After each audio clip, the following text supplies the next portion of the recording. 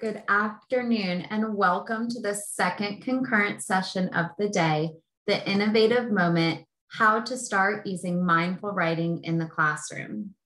Our presenter today is Alexandria Perry, MFA, PhD, and New Hampshire Poet Laureate.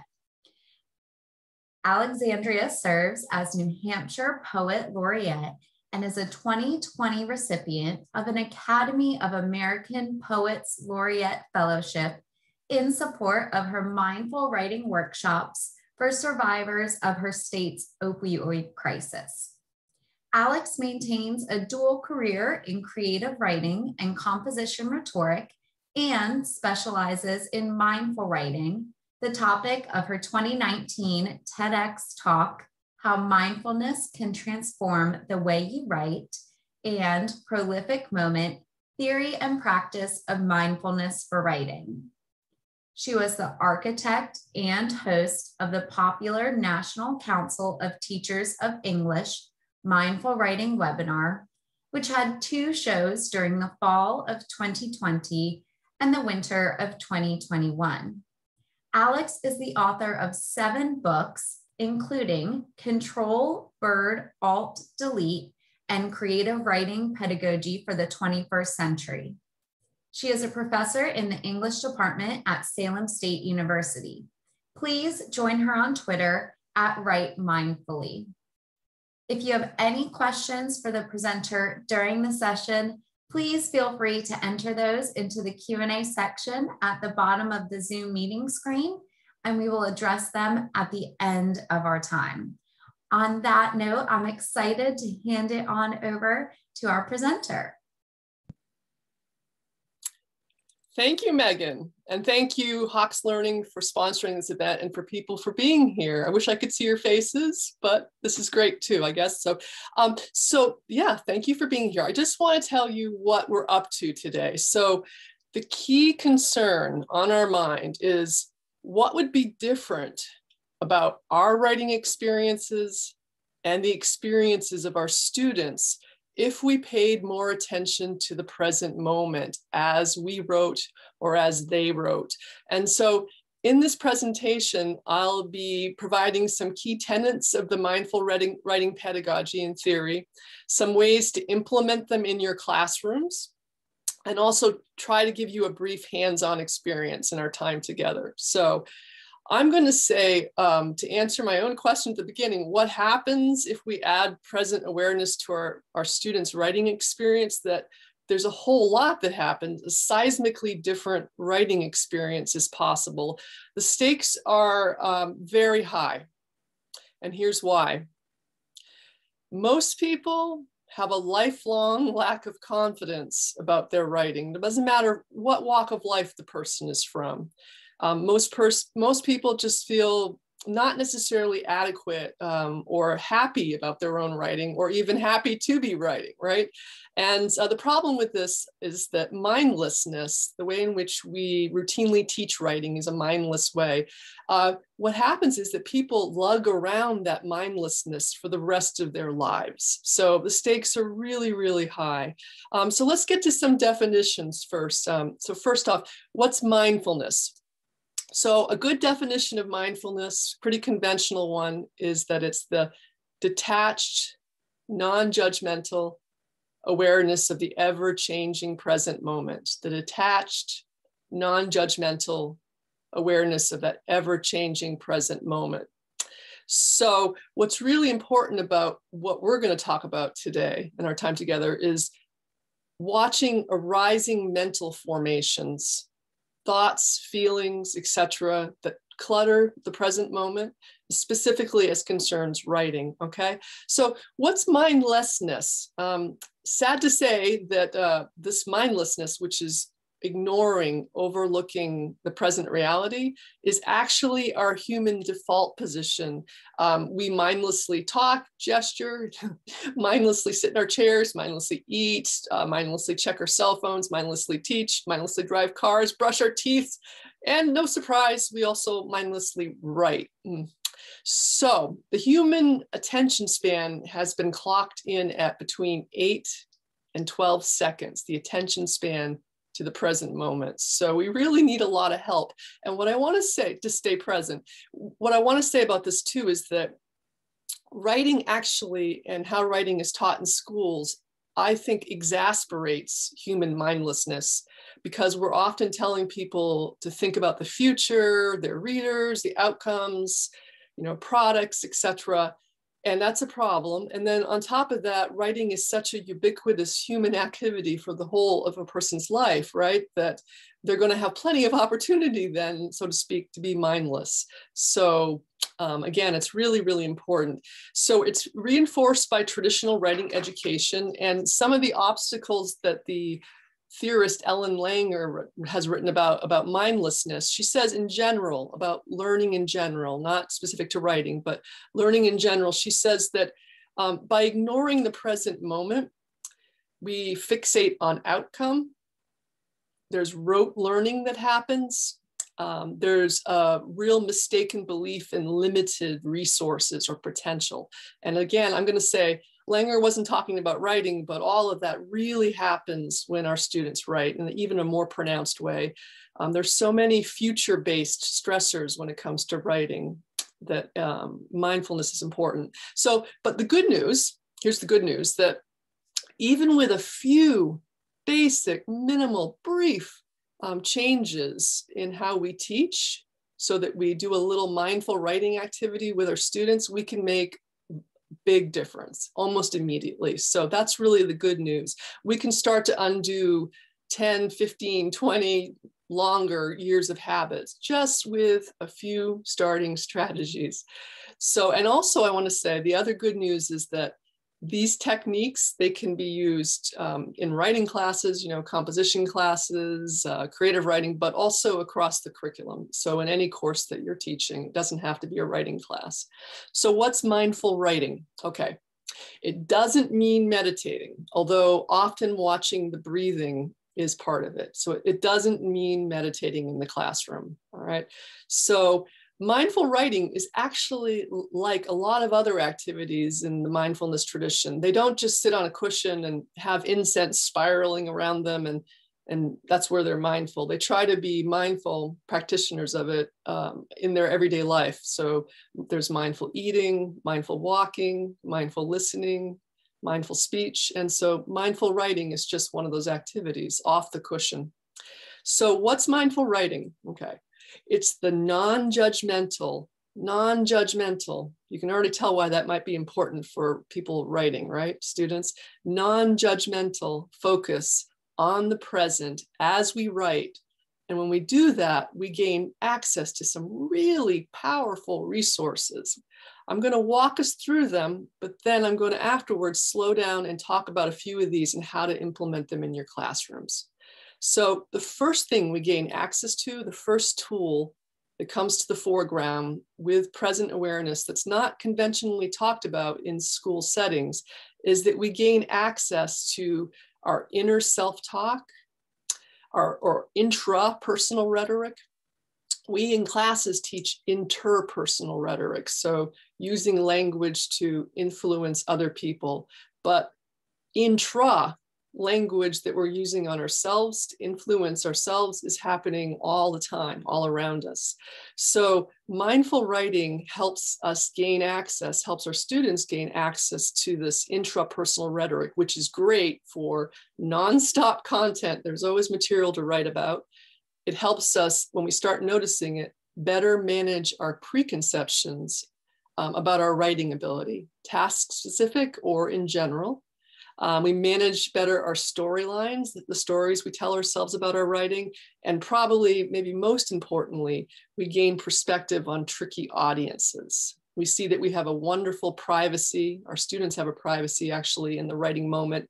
There are really no readers or critics in sight. So that's the first one. First one is, with mindful writing, you gain access and you help your students gain access to internal rhetoric. So the second thing is that you gain access to impermanence, constant change. So everything in the world is changing, including writing, which is really wonderful. As I tell my students, change is the writer's #1 asset. It's not something to be afraid of. The reason why is that nothing is static. So writing ability and inability, it's not static. You have a bad moment with your writing, and if you watch with mindfulness very patiently, quickly, by the way, it turns to a good moment. But then conversely, a good moment is going to change to a bad.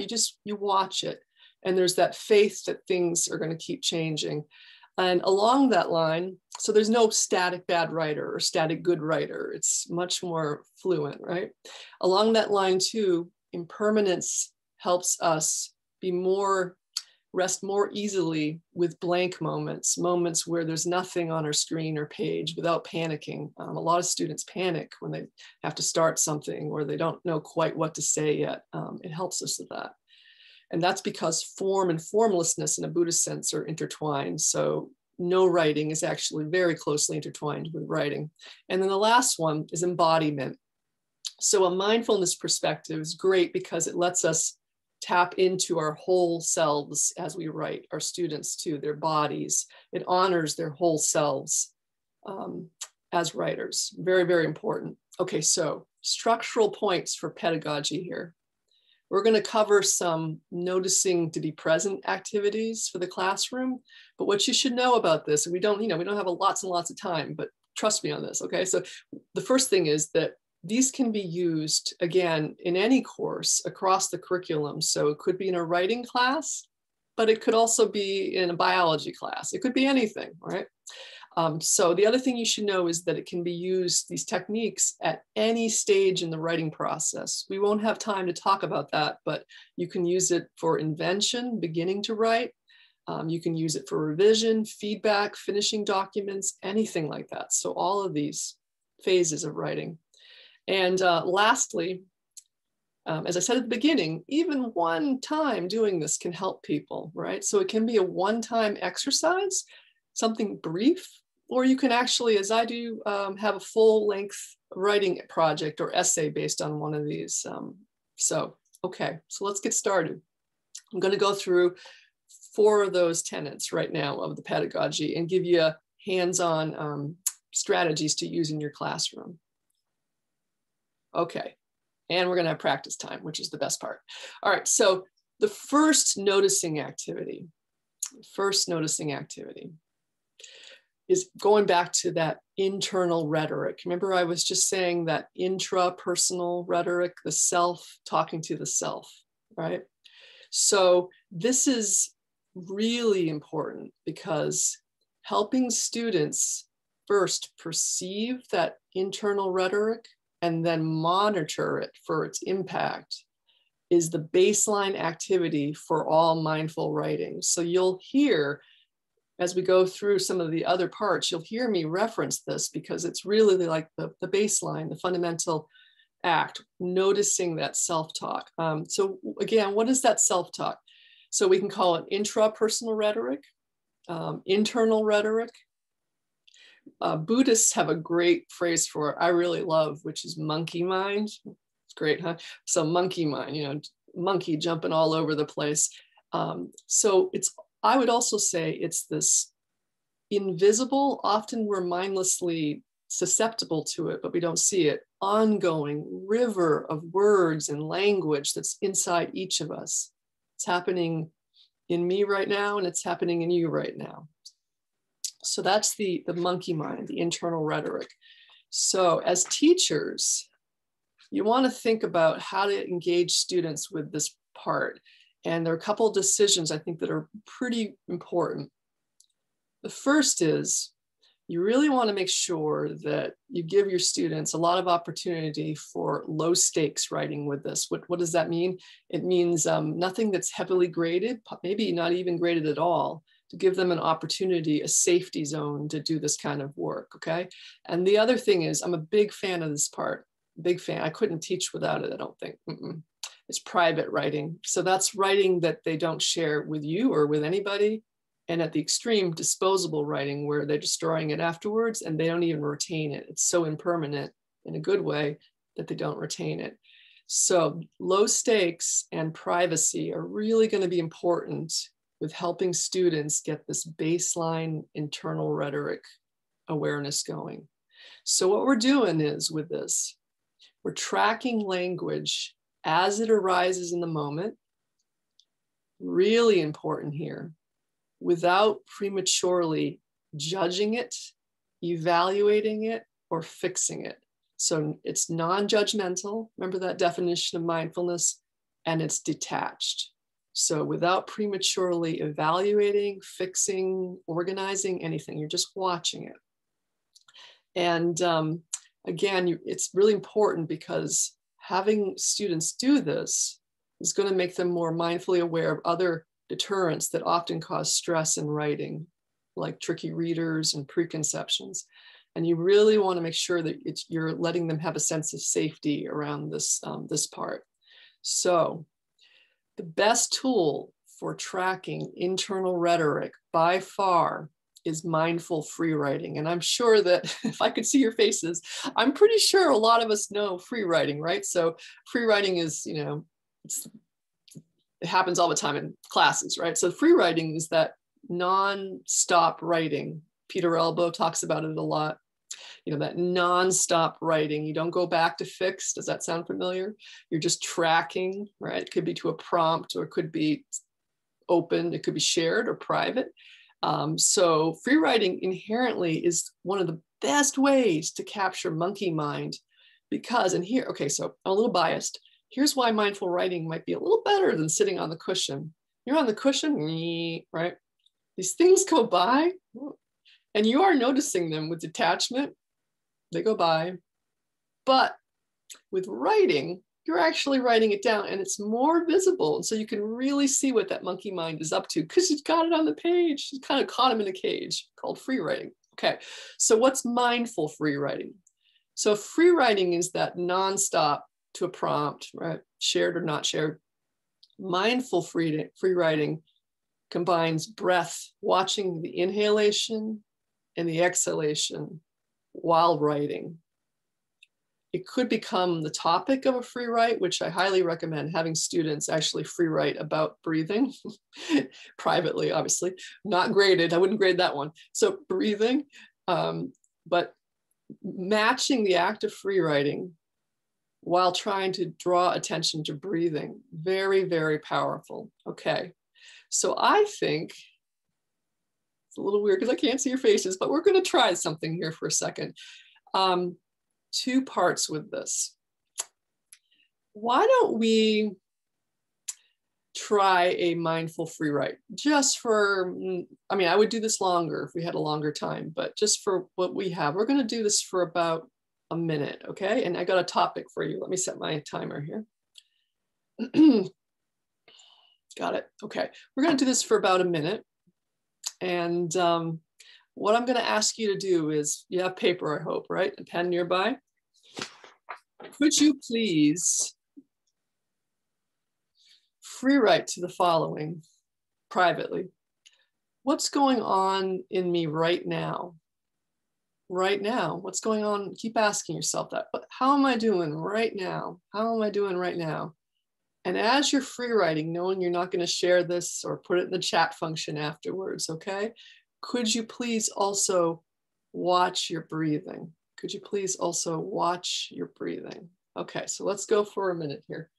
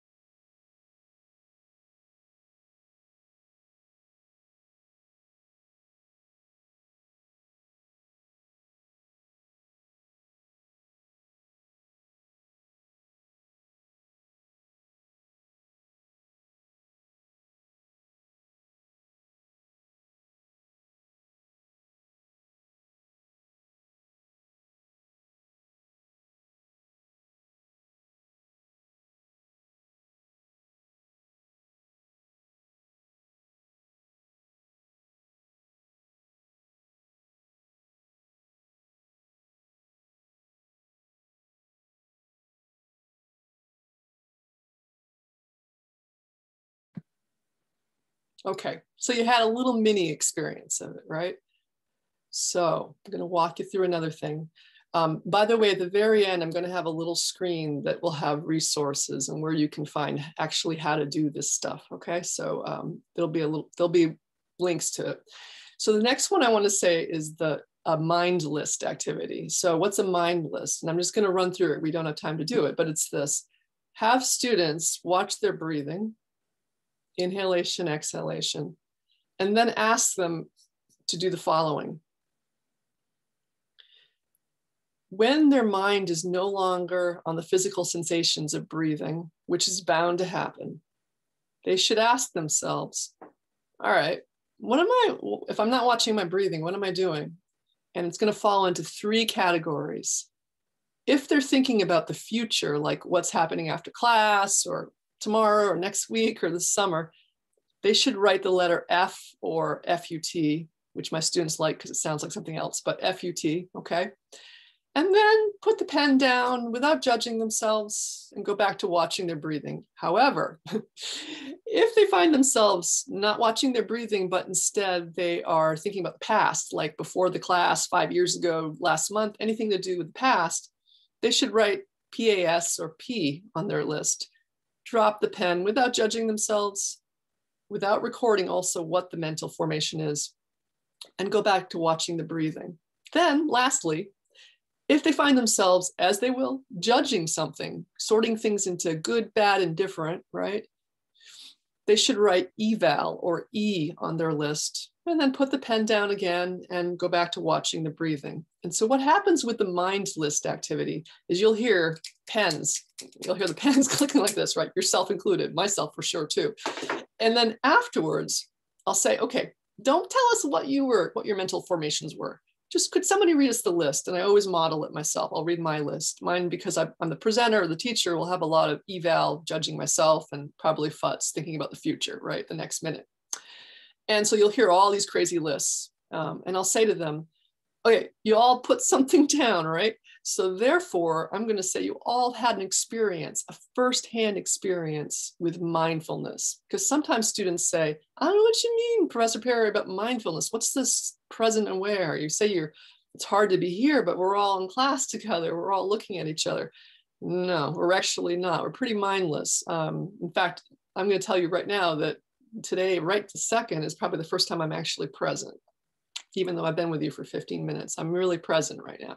So anyway, I tell them, hey, if you put anything down on that list, you were mindful. And what I'm trying to get them to do, and we talk about in conversation, is you were mindful because you perceived your arising mental formations.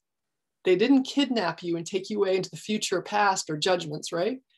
You thought, hey, I'm monkey mind. I'm thinking about the future, past, or I'm evaluating. And you recorded it, and then you went back without criticizing yourself to watching your breathing. So you were actually firsthand mindful. Okay, so that's an activity, a brief activity. Doesn't yield writing that ever should be graded or tied to a project, but it actually helps them use writing to capture a picture of their monkey mind.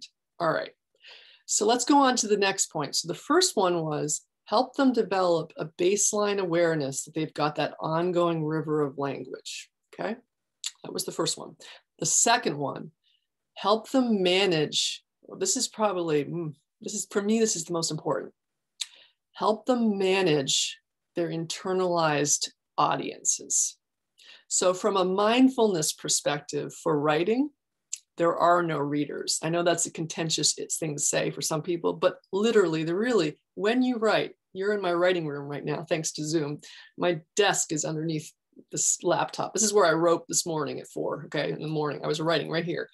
My readers are not physically in the room with me. In fact, above my head right now, I'm going to tilt my screen up.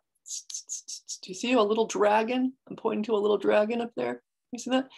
That in Buddhist terms is Mara. Mara is a demon who plagued Buddha. And that's my reader ghost. I keep her right above my head just to remember this, okay? They're from the future. All right, so what do I mean by that? When we write, we frequently act, and our students do this too, as though our reader from the future, for them, us, the teachers, is in the room, perched on their desk, in their dorms, or wherever their houses, and seeing their document as they write it. And it's very unfair because that reader from the future, well, it's a ghost, they're creating with their own self-talk, but that reader from the future doesn't want their messy free writes, their rough drafts. That reader from the future, because he or she comes from the future, wants the final draft right now, right? But the thing is, it's not fair because the student hadn't had time to write the document, right? So they're really tripped up. And what happens is, person stops, doesn't write very fluently, mixes correcting with creating, is editing, a lot of backspacing, or more defensively towards the self, protectively for the self. They don't write, they procrastinate because they don't want to be judged. Who wants to be judged all the time? Okay, so it's really important to get our students noticing who they think they're performing for. Are they treating writing like a public speaking experience? I can't stop time and take back words I've said right now. They're coming from my mouth in real time, right? But with writing, you have this wonderful, expansive difference. It's different than public speaking. You got to make use of the moment. You are separated in space and time from your eventual readers. And I want to tell you one particular incident about this in my classroom and how you can do this with your own students here. Okay, so here's the deal. Sometimes people say, oh, I should say first, okay, what are you trying to do with this? You're trying to have your students figure out who they think they're performing for, and it's going to be a composite creature. It's probably a mix of people. See it, and then decide, okay, is it helpful to my writing or not helpful? And take mitigating factors. Okay, so sometimes people tell me, like, how do you actually, these audience ghosts, these reader demons, you know, it's all fine and dandy to have a little poster up there, but what are you talking about, really? Do they really exist? I'm going to prove it. Okay, here goes. I teach in a classroom that's U-shaped with the teacher at the front, computers along the U, right? And you can see the students' work. You can see them, you see their screens. And I pulled a little experiment. It's my seance to get the ghosts going. Okay, I didn't tell them ahead of time what I was doing, but this is what I did. I told them afterwards the purpose so it didn't mess them up. Okay, ready? I said, okay, free write to this prompt. And I had a prompt on the board. And I set my clock to make sure I got the time right? The exact amount of time for what we're about to do. And I said, okay, so, you know, I think I said it's like starting your homework or something. So they're all on their computers and I'm watching them free write. And when I say watch them, I really am. I'm listening to the sound effect of the writing. Is it smooth writing or is it popcorn? Pop, pop, pop, pop, typing, right? And I'm also watching their body language, etc. Taking notes. Oh, you know, Juan is doing something and Stacy's doing something else with her body language, you know? So I'm taking little notes. Okay, so they free write for about 3, 4, 5 minutes. And I go, oh, wait a minute. Sorry, guys. I made a mistake. Of course, big act. I made a mistake. Here's the prompt. This time, we're going to do it free write again. And then I'm going to afterwards just randomly poke my hand at the attendance sheet. And I'm just going to, 2 of you are going to read your whole free write to the class. Okay. I set my timer, same timer, right? And they start free writing again, but this time I'm also taking notes on their body language. The first time was pretty fluid, you know. The second time I'm noticing a lot of popcorn noises, pop, pop, pop, typing, right? I'm hearing sighs. I'm seeing people kind of protectively huddled over their, you know, keyboards. Okay, and then afterwards I say, just kidding, not calling on anybody. This is to prove something. I said, can you all add up how many words for that first free write? So we add them all up. And I said, can you all add up, all of us, all our words for the second free write, the one in which you think you were going to share it to the class? And here goes. Ready? Got the actual numbers for you. For the first free write, same amount of time, right? Only thinking to themselves it was a private free write. They composed a total of 1,390 words, right? For the second free write, in which they thought somebody was going to be called on like a sacrificial lamb and have to read their entire free write, 744 words were composed, a difference of 47%. And my point is this, that the audience ghost was in the room, you know, and it was impacting the quantity they produced right? They were, the second time they were conflating editing and creating. They were correcting because they were scared, they're defensive. They don't want to look bad in front of their peers or their teacher. Their body language was so much more stressed out, the sound effects, everything. So clearly the reader ghost came in the room and affected their writing. So a brief example, and again, there's going to be links at the end. You can ask them to privately free write before starting, continuing, or near the end of a writing task, and any sort of writing task. It could be a small one or a huge project. Ask them who they think they're talking to, okay? That's one possibility.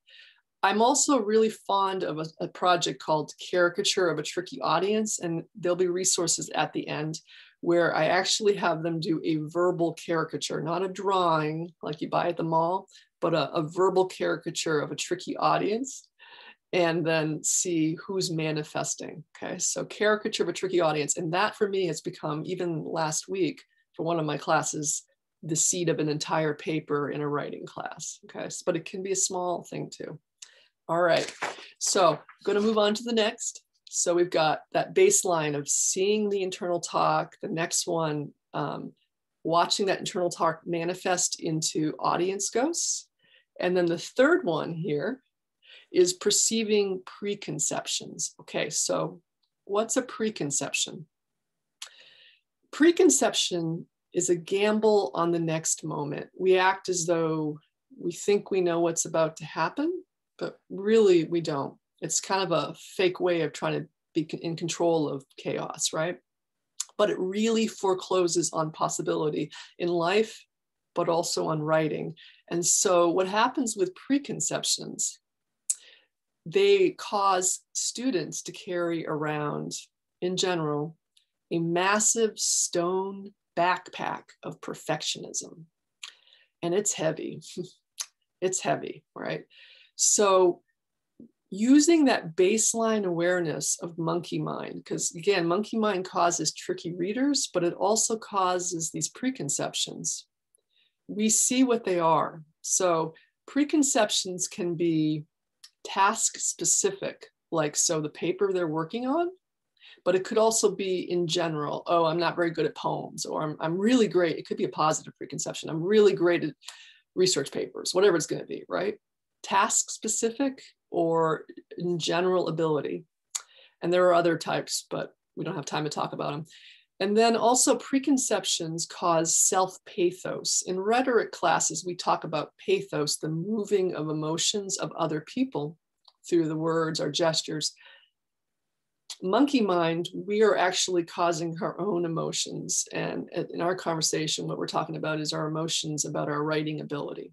Okay, so the deal with this is you're trying to watch your preconceptions about your writing ability or the task that you're working on so that you're not kidnapped and taken away into usually negative storylines about the future outcome of your writing, okay? And two more things, mind waves and mind weeds. You wanna watch or help students watch that too. A wave is a little bit hard to teach, but you can do it. Fleeting sensations about the next moment. It could be body awareness, it's almost nonverbal, flush, heart rate, sweating, whatever it is. And then a mind weed is more of a picture, a preconception. You can pick up a weed like a dandelion, right? It's got some three-dimensionality to it, but a mind wave, it's a preconception, but it's nonverbal and just kind of goes through you. You can't pick up a wave. Okay, so recommended activities to help students. Here's a real basic one. A private free write, private mindful free write at the start of class or the beginning, resuming, completing of a writing assignment.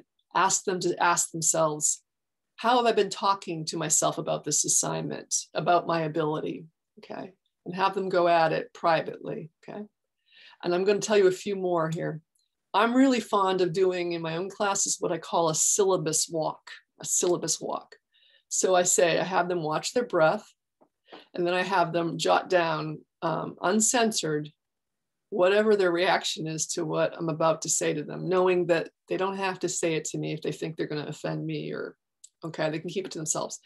And so I'll read various parts of the syllabus to them. I'll say things like, in 3 weeks, you're going to have a caricature of a difficult audience essay. In 2 weeks, you'll have your literary journalism project done. Your final exam in this class will be, so I'm basically saying the different upcoming tasks in our class, and they jot down mind waves and mind weeds, preconceptions. Afterwards, I ask them to pick one and follow it. If it were to bloom through mindlessness into a story, a full-blown storyline, and they believed it, how might that storyline affect their writing process, the choices they make about proceeding, their affect, their feelings about writing, and even the outcome? So we try to imagine what would happen if it got carried into the future mindlessly. And another one I find really effective is, good time here, build a poem. Okay, so I love this one because the following: most people don't like poetry, or they love it. They got strong. I know I'm poet laureate of New Hampshire, but I know most people don't like poetry. They have strong feelings about poetry, right? And so here's the deal with this one. I tell students, watch their breathing. And typically this is not a creative writing class. And I say, watch your breathing. And I'm going to say something to you. And again, privately, jot down whatever it is you're thinking. And I say to them, in a minute, you're going to write a poem. And you can see their faces like, oh yeah, you can see it on their faces, right? But so that's the deal with that. So you watch their faces and stuff, but they're also taking notes. And so it's like jump-starting their self-talk, okay? So, and then I say, well, okay, just imagine if you let that, whatever you're writing, blossom into a mindless storyline. How might it affect? Okay, what's about to happen? And then I say, guess what? We are writing a poem for real. It wasn't just an experiment. And I walk them through. I did this even 2 nights ago with some work I do in my state outside of the classroom. I walk them through prompts, and I give them prompt after prompt. And then they read a poem within 3, 4, 5 minutes. And it's been remarkable. It happened twice this week at presentations I gave at night in my state.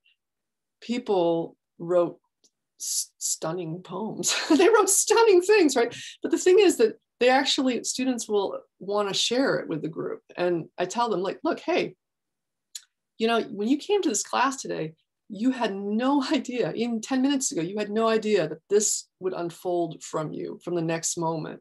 And you had those preconceptions about what a poem might do for you, right? But then look what happened, You never know. Every moment can be a prolific moment. Every moment can be a wonderful surprise. Actually, if we can just be accepting and noticing the impermanence and noticing what arises.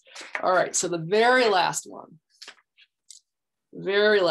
here is embodiment. So just to go through that list again, right? So we had that baseline, watching internal talk. Then I asked you, or we're talking about helping students notice how internal talk manifests into an audience ghost. Then I said, let's look at internal talk and see how it manifests in preconceptions about our writing ability, the students' preconceptions about their writing ability. And then the very last one is embodiment. So embodiment, we don't often ask our students to, in writing situations, notice their body as they write, but especially breathing, right? So important, because there is no better way, to be present than to start noticing your breathing. We don't breathe in the past or the future. If you're noticing your breathing, you're doing it here and now. It's almost a instantaneous infusion of mindfulness. So having them watch their breathing has, for instance, it could be other things, which I'm going to talk about in a second, has instantaneous benefits. It's immediately soothing, first because of the physical effects. It lowers the pulse, stress hormones, all that stuff, right? But the other thing too is that by watching the breathing, we're more here and we're less preoccupied with those future-oriented thoughts, the ones that really stress us out and stress people out as they write, right?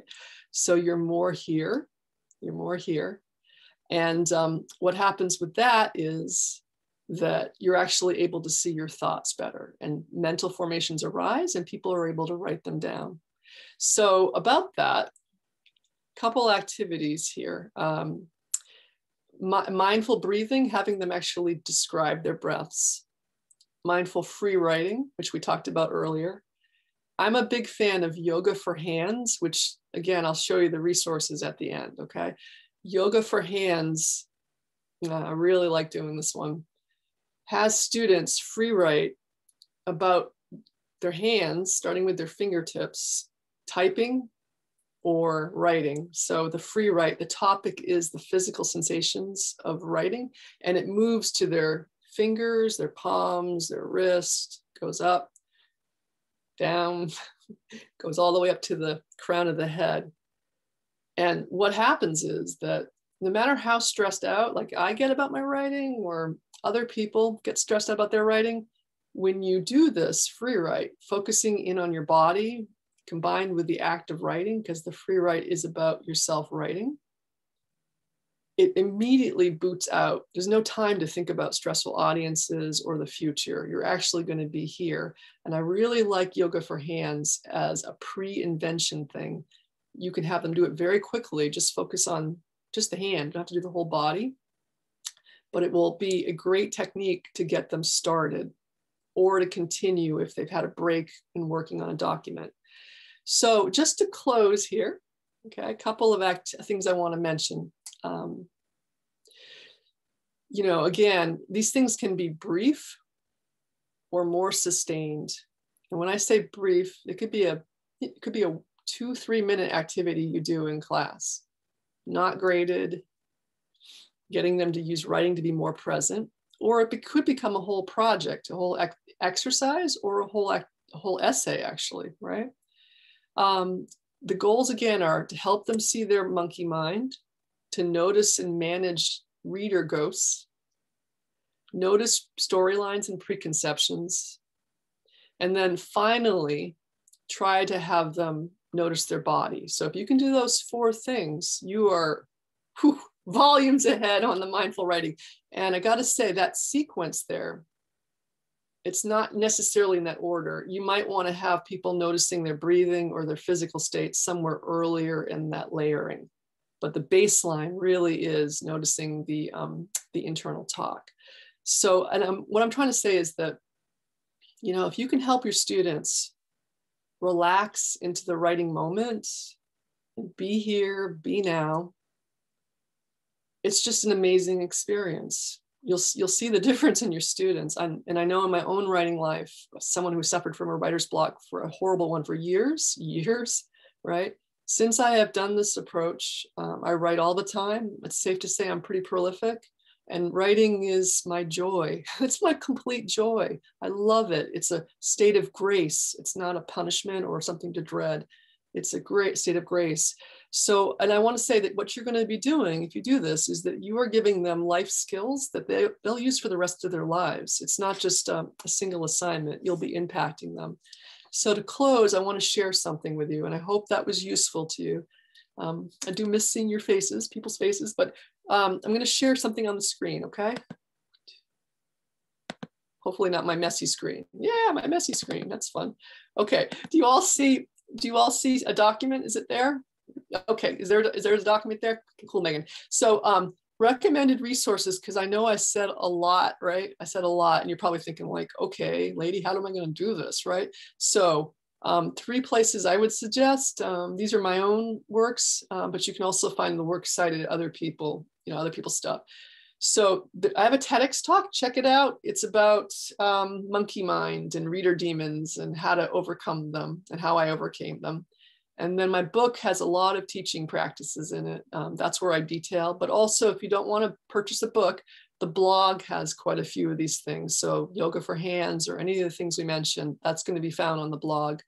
And then I just want to say the mantra at the end that I really hope that every moment could be a prolific moment for you, and that each of your breaths be covered in language, and that your writing and your students' writing be free of suffering. And thank you for listening to me. So I'm really curious what you have to say. I want to hear.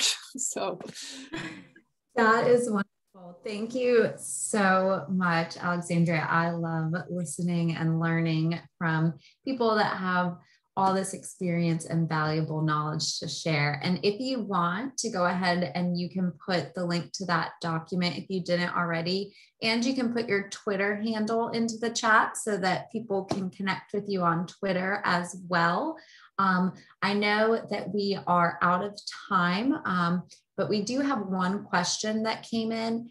And there is also an attendee that raised their hand. If you are that attendee and can type your question into the Q&A quick, we can try and get to that. But Lori mentioned that students are so grade driven now, and sometimes, refuse to do things if they're not receiving credit for it. Do you have any suggestions to combat? Yeah, I'm sure a ton. If you have like a top suggestion for that. Yes, can I say it right now? Yes.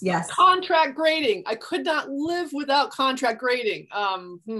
You can Google this, but Peter Elbow for sure. Contract grading, they do have to do this stuff. They get check pluses, check minuses, or just they do it, but there are ways of making this low stakes and having them keep going. For sure, I hear you. Students won't do work if there's not some, right? Contract grading, check it out. It's absolutely wonderful. So. Awesome. Well, that is great. And there's a couple in here about reposting resources, and it looks like it went to just all panelists. So I'll go ahead and put it in the chat so that it gets out to everyone. But you also have a Q&A that says they have incorporated some of your insights into their courses already, and this presentation gave them even more suggestions, and they say thank you. Who is that person, if I may ask? Who is the person? It is Marie-Jean Van Sate. Okay, thank you. That's nice to know. That's sweet to know. Awesome. And for all of you with us, thank you again for spending time with us this afternoon. Please be sure to join Nelson Lawver, our next keynote speaker, starting soon at 1 p.m. Eastern time. I'm going to go ahead and put the link for that into the chat, as well as some of the links that we've discussed today. If you head to the conference website, don't forget to stop by the exhibit hall and talk with a Hawks representative one-on-one. Thank you again from all of us at Hawks for joining today. Thank you, Alexandria, for your time and your knowledge.